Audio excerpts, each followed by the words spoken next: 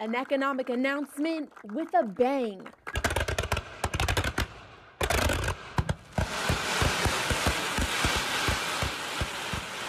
Governor Glenn Youngkin visited Dublin's Shadon Industrial Park to welcome the newest addition to the area.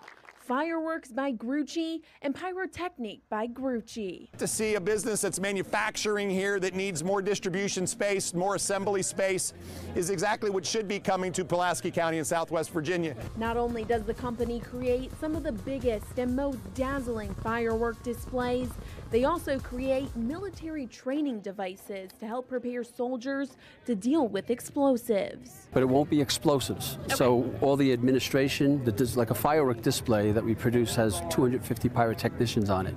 The engineering of a show that big would happen here. The design of that show would happen here. Officials expect this expansion to bring 45 new jobs to Dublin. These are high quality, high paying jobs of all kinds that are going to be offered right here and just really further stabilize the local economy.